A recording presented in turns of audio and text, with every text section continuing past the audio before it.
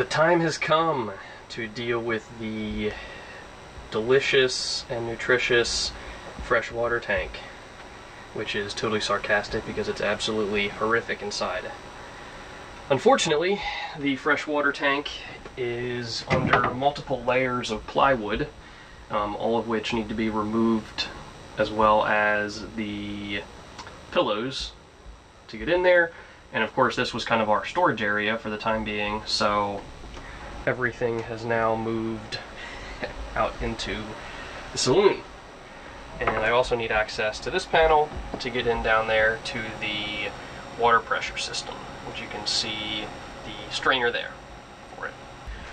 But my plan is to run it through the water pressure system.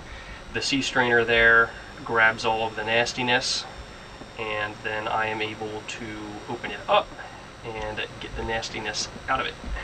Unfortunately, if you recall in some of my previous videos, I cannot find any sort of cutoff valve for the water supply. So when I take that strainer off, the water starts coming out, which is not very fun.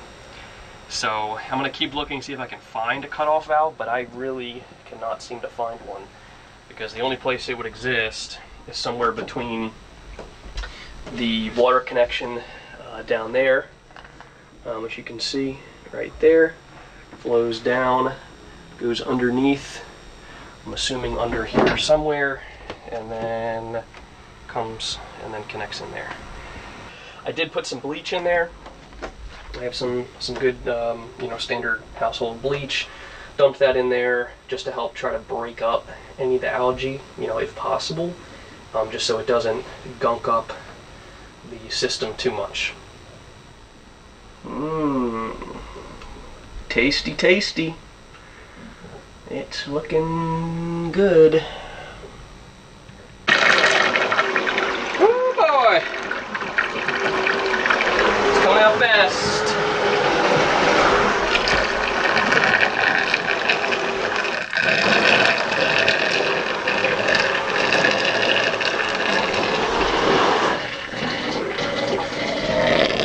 Look at that. Beautiful.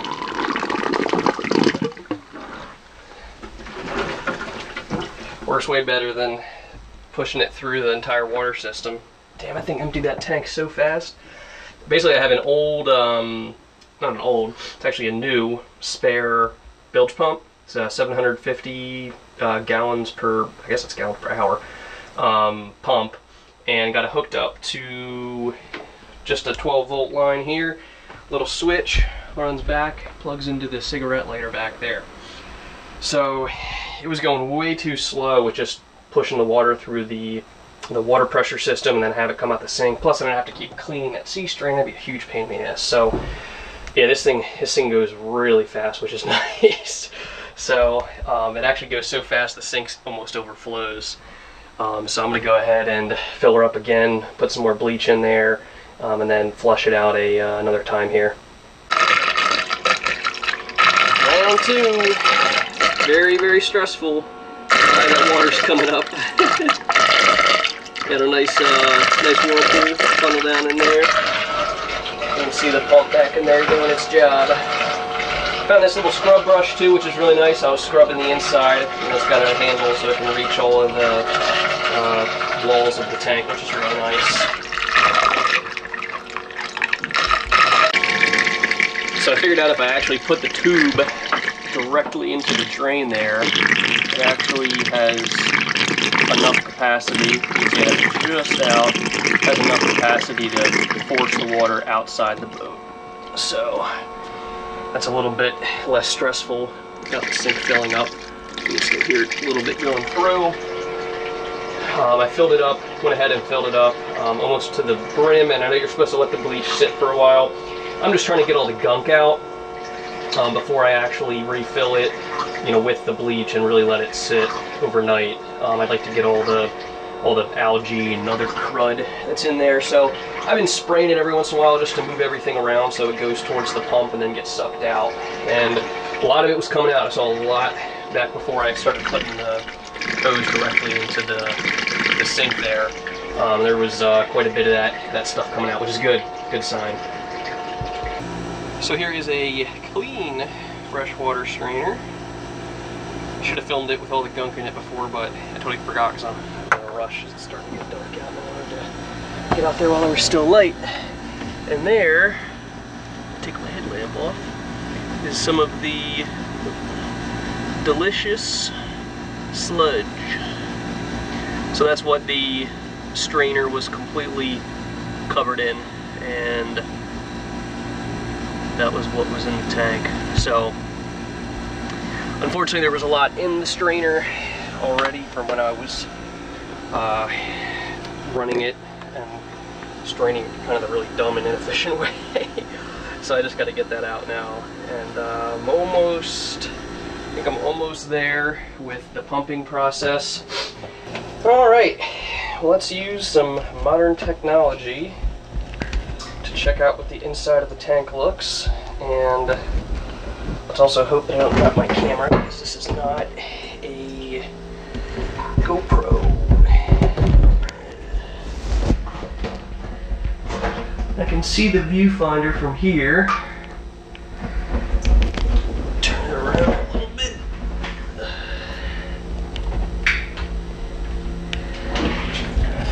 Alright.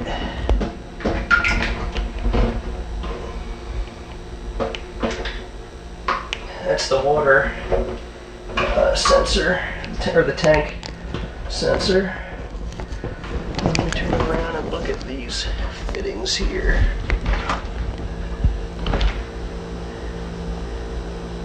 Alright. Man, it was tough to get that camera in there. Alright, let me go ahead and take a look at the video now. So remember when I said how I felt this sink here is a very odd addition to the boat? I still think it's kind of odd, but I do have to admit it was extremely useful in troubleshooting and I guess kind of fixing or refurbishing the water tank. The fact that I have a drainage point as well as both hot and cold water all while I'm within kind of like reaching distance of the water tank is actually really, really nice. My apologies, Mr. Sink, for saying you were strange before. I take it back. I like that you do exist.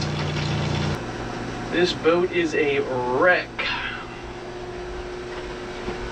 I finally got the bleach in the tank, so I have it filled up completely, all 75 gallons. Bleach is sitting there overnight. I also ran both hot and cold taps to get the bleach all the way through the lines. So I'm just going to let it sit for the night, and then tomorrow I'm going to start it back up and get all the bleach water out and then fill it up with some nice, clean, fresh drinking water.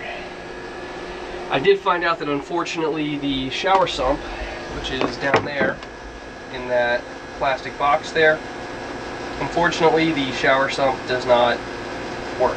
So you might see some water around the sump box, and that's because the water went all the way up to the top and comes through right where those wires are. So I'm guessing it's either a bad float switch or a bad little bilge pump, but it's probably been sitting in there for water for who knows how long. So understandable. Good thing is I can just take that box out, and it's actually the exact same Atwood V750 pump that I used to pump out the freshwater tank. I haven't yet run water through the inlet there, which I probably should tomorrow, just to make sure there's no growth or anything in there. I was going to do it tonight, but it's dark now and it's a little bit chilly out tonight.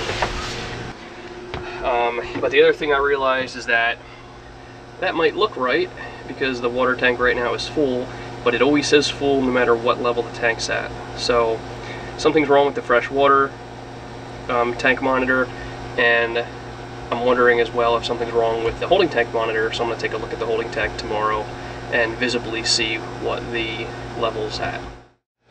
So it is the next day and the water tank has now been fully cleaned out.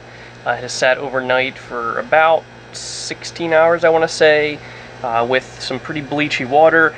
I ran the bleach through the taps, or the bleached water through the taps as well, just so they sat in the taps for a little bit overnight. And then earlier this morning I went ahead and basically just turned on the one tap and let the water tank drain itself, filled it back up about halfway, drained it once more, and now the tank is fully filled and ready to go. Unfortunately, while I was doing all of this, I came to realize that the water pressure pump, right next to it there's what's called an accumulator. It basically evens out kind of the water pressure so that you don't get those quick jolts of water pressure when the pump kicks on. But right between the pump and the accumulator, there's a plastic joint down there. You can see that. So on the left here, that is the pump and that is the accumulator. So you can see that little white plastic piece there. It does have some of that Teflon tape on it, but unfortunately on the side where the accumulator is on the right there, the water is leaking out. And you can see I did silicone it earlier today and let it sit for about 4 or 5 hours and turned it back on. And the silicone was pretty hard to the touch at that point, but unfortunately the water just kind of goes right through it. So I got the cover off, and it's now much easier to access everything. You can see the problem is I really need to be able to pull these whole 3 pieces out and then individually go and tighten them, since they all have very large components, and I can't just start rotating things, because if I tighten one thing, the other thing's going to loosen. So, and unfortunately, I still can't believe it, but this boat doesn't have the freshwater cutoff. So there isn't a way for me to just turn off the incoming water from the tank. So what am I doing now? I am draining the tank yet again, this time so that I can disconnect this line there and that one there, pull out these 3 pieces as one main, big chunk, and then go ahead and retighten specifically this joint there, because it's leaking right on the accumulator side. You might have just saw it drip up down. It's dripping about every 15 seconds or so. Alright, so I took off the entire little trifecta there, the strainer, the water pressure pump, and the accumulator. Luckily, when I drained the tank, the freshwater tank almost completely empty, there isn't enough water in the tank to force it out by the strainer. So that wasn't a problem, just drain it out till it was completely empty, or for the most part empty. And then from there, I disconnected the water line to the rest of the boat, and then unscrewed the pump and the accumulator from the hull, and then basically just tightened it up. So I took it off, used some wrenches and then tightened it up a little bit. Popped it back on. Oh, I also put some more Teflon tape on some of the connections that I did take off. So those have been re-Tefloned, which is good, and you might actually notice everything looks a lot cleaner now, and that's because while everything was off, I went ahead and scrubbed down the inside here with just a little bit of cleaning solution and some paper towels. So it looks nice and clean compared to had a bunch of dirt and nastiness in there before. So it's looking good, and I've been running it now for probably about 30 minutes with faucets on and off and on and off and all that, and there is no leaking at all. We are officially back together. I did spill some water when I was cleaning out the strainer one last time. Unfortunately, my little plastic jug was off by a little bit, so I just have it open, and I had the fan blasting some air in there earlier just to dry it out. but I just have some paper towels down there to act as kind of an indicator, so I know that if anything has been leaking, it'll be damp next time I open it up. But it's looking good. We've got our cold water, and I went ahead and turned on the hot water heater as well. So now we officially have a hot water as well, which I'm super excited about.